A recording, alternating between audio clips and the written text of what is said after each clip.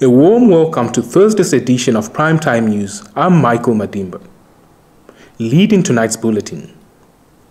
The newly appointed Minister of Foreign Affairs and International Trade of the Republic of Zimbabwe, Dr. Frederick Shava, paid a courtesy visit to President Dr. Hage Geingob today to discuss matters on how to improve bilateral relations between Namibia and Zimbabwe.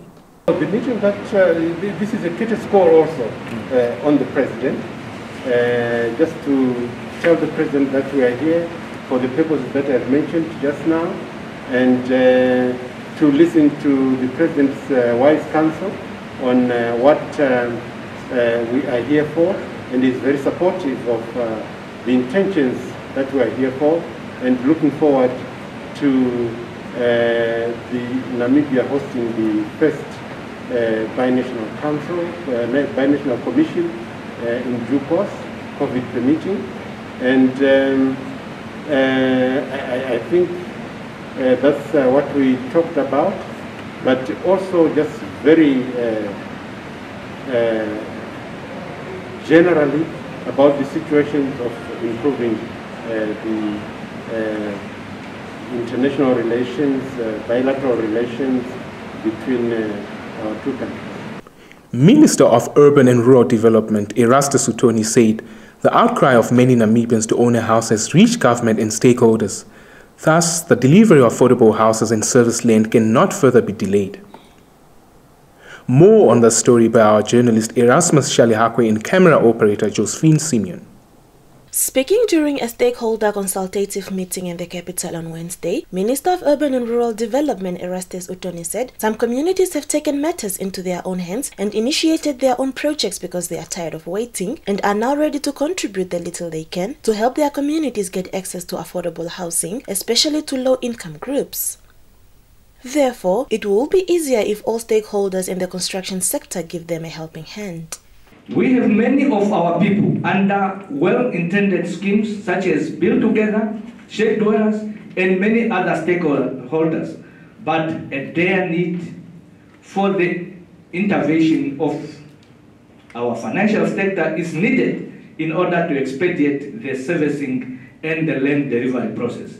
As we have demonstrated through our informal settlement upgrade pilot project in the city of Windhoek, with the reduced interest rates by financiers, provided that we can build more credit-linked houses that are below 200,000 Namibian dollars. He added that many people in society earn between 2,000 Namibia dollars and 3,000 Namibia dollars per month, and they include petrol attendants, cleaners in public and private sectors, street vendors, as well as those in entry positions in various establishments. Commerce Region Governor Laura McLeod Kachira, who spoke at the same occasion, cautioned that the rapid and uncontrolled urbanization trend will continue to make the situation more complicated if leaders continue delaying and postponing affordable housing and land delivery projects.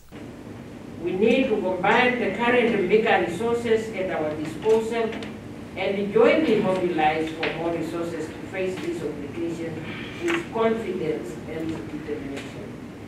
She highlighted that the informal settlements are growing day by day, and the outbreak of the COVID-19 pandemic should have taught leaders that this is the right time to change the face of the informal settlement as a matter of urgency. Josephine Simeon, Nampa News. Deputy Prime Minister and Minister of International Relations and Cooperation, Netumbo Nandi-Ndaitwah, has provided clarity on the decision taken by the Namibian delegation to abstain from the vote on the United Nations General Assembly draft resolution adopted on 17 May 2021.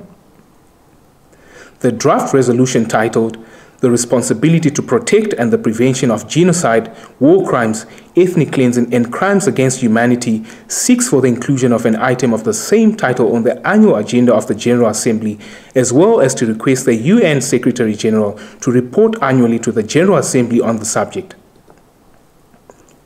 Nandi-Ndaitwah, in a media statement on Wednesday, said Namibia abstaining from the vote was not because it is indifferent to crimes against humanity, including genocide, but due to its concerns with application of the concept on the responsibility to protect, which has been used to selectively target certain countries in pursuit of narrow interests of the few. The news roundup is up next.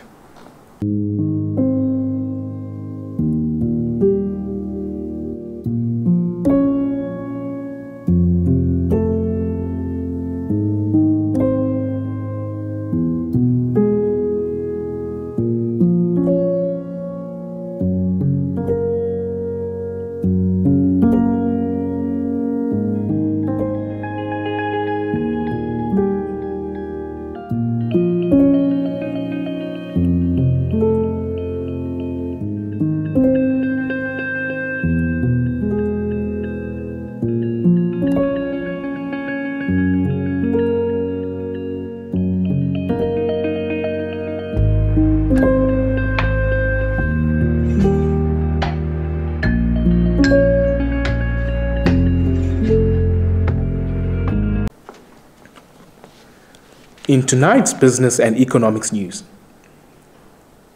the Ondangwa Town Council and Joto Investment CC on Wednesday signed a memorandum of understanding for the upgrade of the Sam Nujoma gravel road to bitumen standard.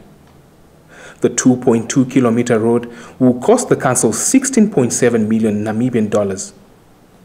The construction of tarring the Sam Nujoma road starts from the extension 16 four-way stop near the Ondangwa fire station and cuts through the inner town of Ondangwa to the eastern direction to join the B1 main road from Omuthia, Onipa via Oshakati at Onambango Open Market intersection. Joto Investment in conjunction with Knight PSO Consulting are the two local contractors responsible for upgrading the road. Meanwhile, Ministry of Land Reform and Agriculture Executive Director Percy Misika said government's resettlement formula is not financially sustainable, nor does it meet the desired objectives. Misika made the remarks in a recent interview with Nampa that covered an array of issues around the government's resettlement program in the context of food security and commercial viability. Official records show that the government spent 88 million Namibian dollars to buy 10 farms on which only 20 people were resettled in the just ended 2020-2021 financial year. Misika said the current resettlement plan does not take into account or differentiate between Namibians in need of smaller urban of land to call home, those who require medium land for crop or subsistence farming, and those who need to farm commercially. FirstRand Namibia Foundation has pumped in a total amount of 150,000 Namibian dollars to the Education program for the 2020-2021 financial year.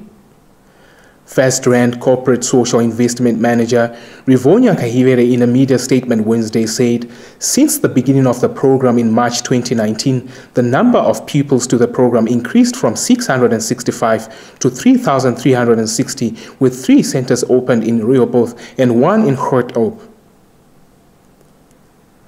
It's time for the business and economics roundup.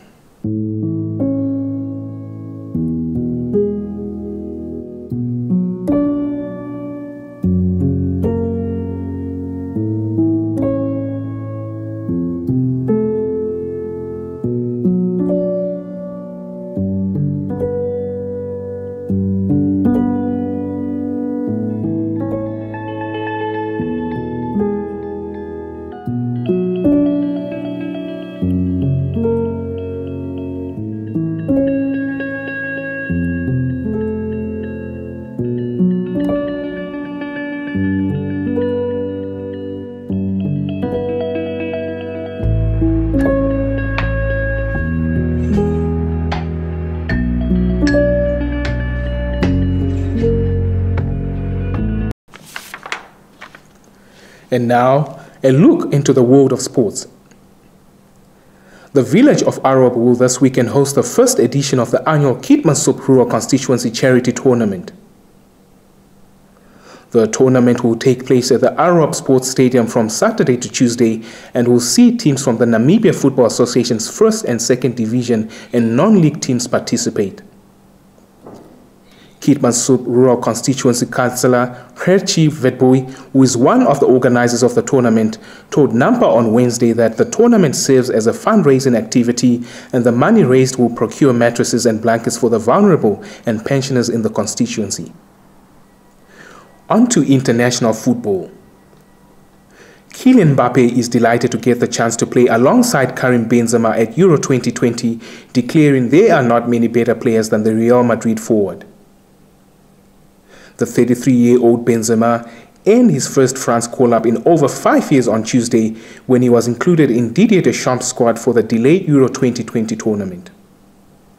Mbappe, meanwhile, continues his excellent season with a brilliant display in Paris Saint-Germain's 2-0 win over Monaco in the Coupe de France final on Wednesday, assisting Mario Icardi's opener and scoring himself late on. In Formula One news, McLaren have called on Formula One's governing body to speed up a clampdown on flexible rear wings because they say some rival teams are gaining an unfair advantage by bending the rules. The International Automobile Federation sent a technical directive to all 10 teams last week, notifying them of new load deflection tests to be introduced from June 15 this year.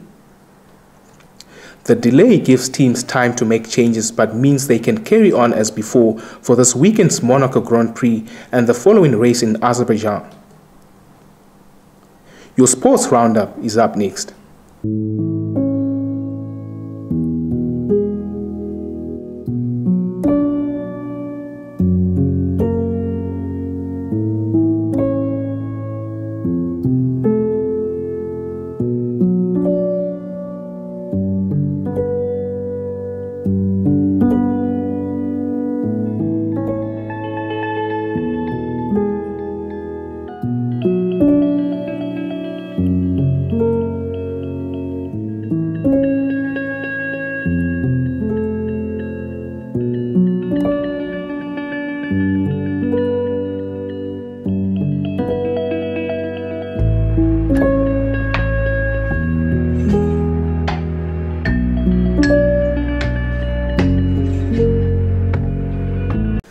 That's all the news we had for you this evening. Thanks for tuning in.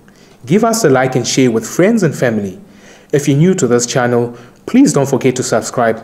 Also, to stay abreast with the latest happenings locally and globally, do click on the notifications bell. From myself and the entire production team, it's good night.